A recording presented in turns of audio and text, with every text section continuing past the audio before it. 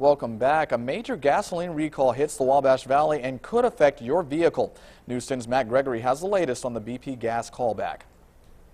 About 2 weeks ago, a BP refinery in northern Indiana released a shipment of tainted gasoline to an Indianapolis distributing terminal. Some of that gas came to the Wabash Valley.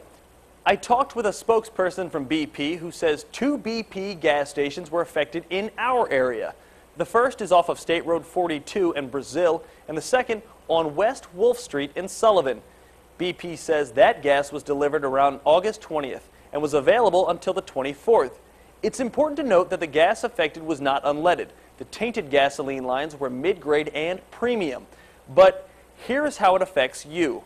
BP says the gas, when refined, contained an impurity. They say that impurity can actually cause damage to your vehicle.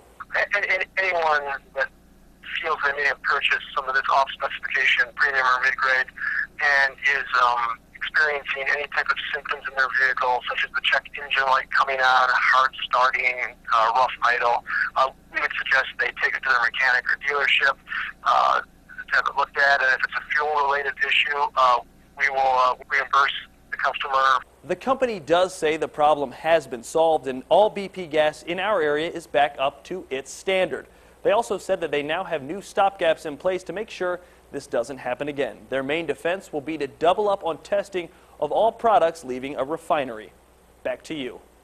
All right, and that was News 10's Matt Gregory reporting for you. Once again, if you experience trouble in your vehicle from a purchase of BP's mid-grade on premium gas, contact the company. For more information, visit our website. That's WTHI-TV.com.